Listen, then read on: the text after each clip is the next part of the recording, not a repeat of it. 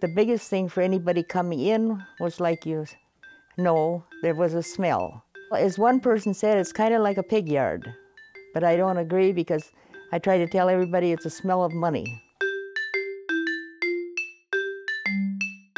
Hi, I'm Amanda Anderson, and I'm here to ask, did you hit your protein goals today? More and more people are getting their protein from non-meat sources, and the global plant-based protein market is anticipated to hit $17.4 billion by 2027. I'm exploring the roots and impact of the plant protein phenomenon that's exploding across the globe.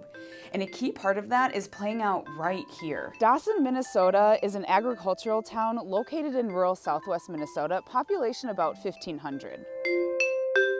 And it's mostly soybeans and corn. And there's a lot of corn plants in the area also producing ethanol. And it's pretty open country. So the wind blows around pretty good, and we get some snow that blows around occasionally. It gets pretty deep. Occasionally. Ha!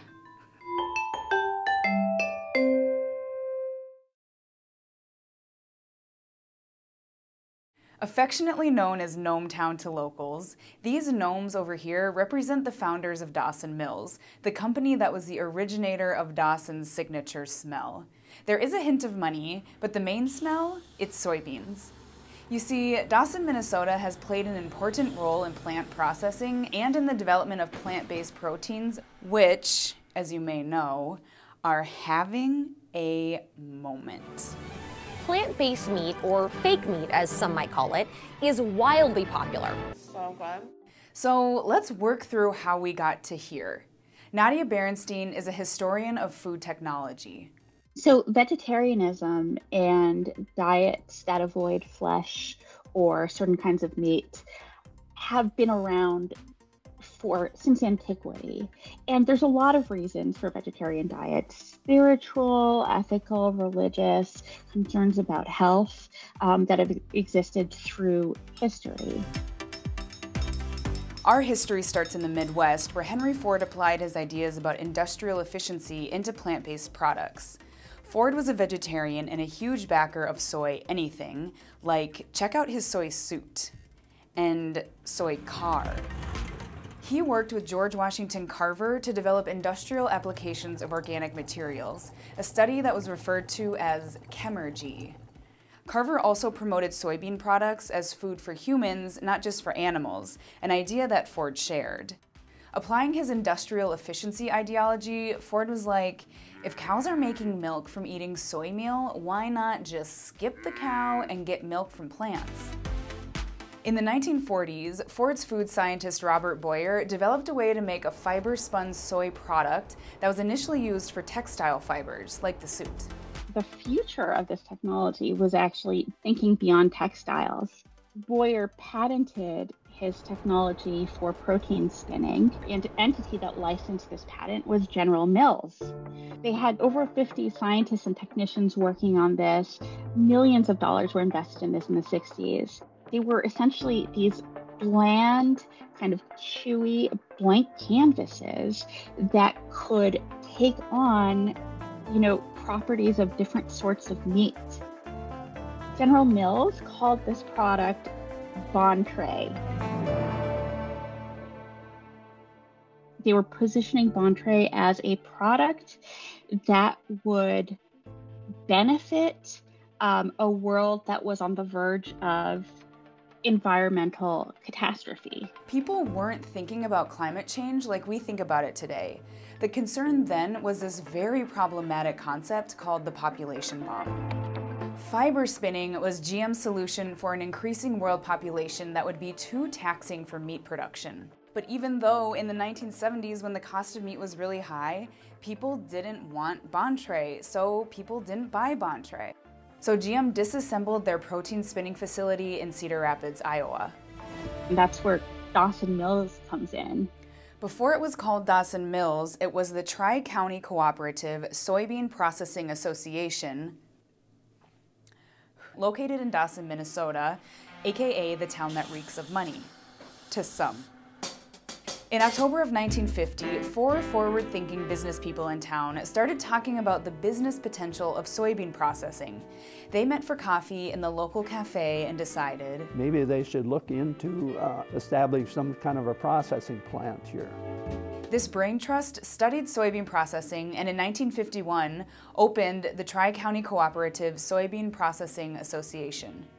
It was fraught with challenges all the way through. From too much rain to financial instability, the plant experienced a number of growing pains, but the main complaint came from cows. The plant used an extraction process to separate out the soybean oil. Once the oil was extracted, what was left was a soy meal cake that was mostly used for feeding cattle. That soy cake had a huge downside. It was killing the cows that ate it. The plant had to temporarily shut down while it fixed the problem and reopened in 1953. In the late 50s, things pick up and soybeans take off. Dawson started a Soybean Days festival in 1959. This pancake flipping contraption was arguably as hot as the pancakes themselves. That was a big event in Dawson when they made the pancakes using soy batter. The grills had 8 different plates on them, like a carousel. The first one would put the batter on and it would go around and they would flip them as they went. And it brought in people from all over the state to see this. Bernice worked her way into the trade room where they would buy and sell soybeans. That's her right there. So it looks like it's a room full of men and you. It was.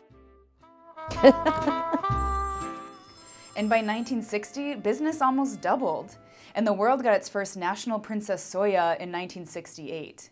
In 1969, the Tri-County Cooperative Soybean Processing Association renamed to the less descriptive but easier on the tongue, Dawson Mills.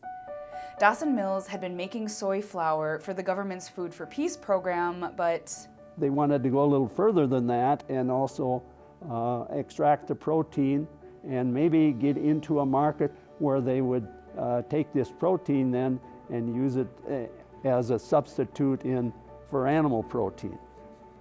I don't know of anything else, anybody else that was doing isolating proteins other than whatever General Mills was doing.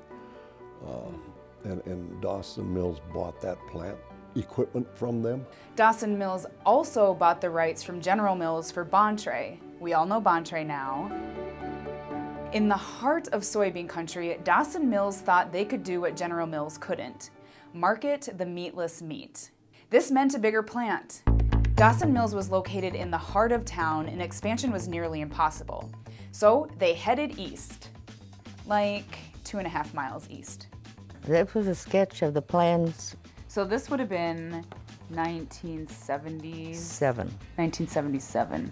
Obviously, look at those pants. Yeah. It was supposed to cost like $12.5 million to build it, and it got 20 million plus.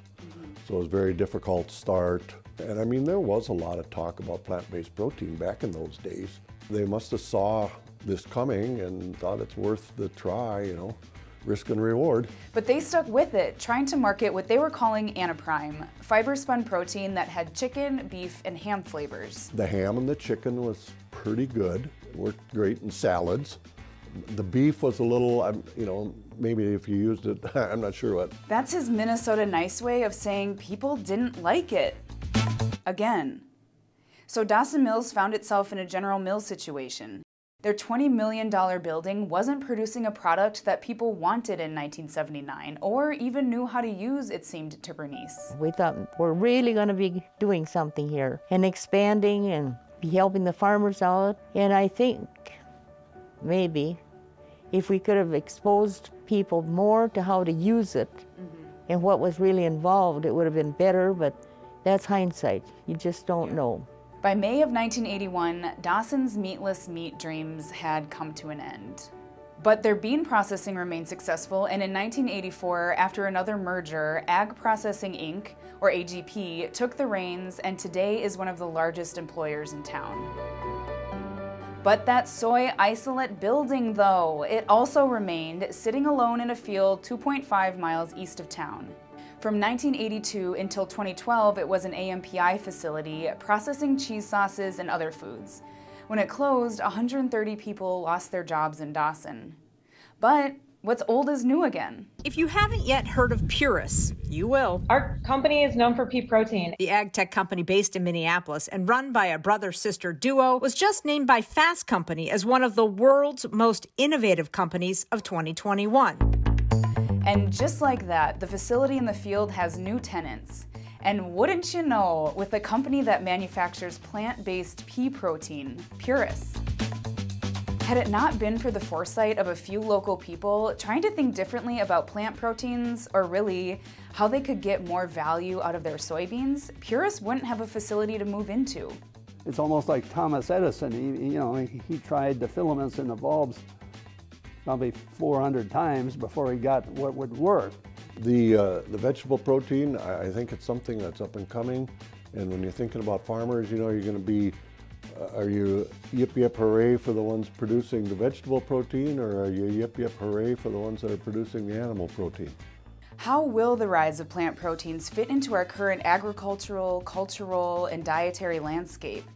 Do you have to be yip yip hooray for one or the other, or is coexistence a possibility? I don't know if we're ever going to convert totally to plant-based protein and get rid of our animals. I'm thinking that's going to be a long, long time away. Would you consider doing Meatless Monday? I'd have to think about it. I could try it. With a $75 million investment in Purus from Cargill, could meatless meat in Dawson finally be a thing? In our next episode, we'll look at the landscape of plant-based protein manufacturers in Minnesota with a specific focus on the Purus promise.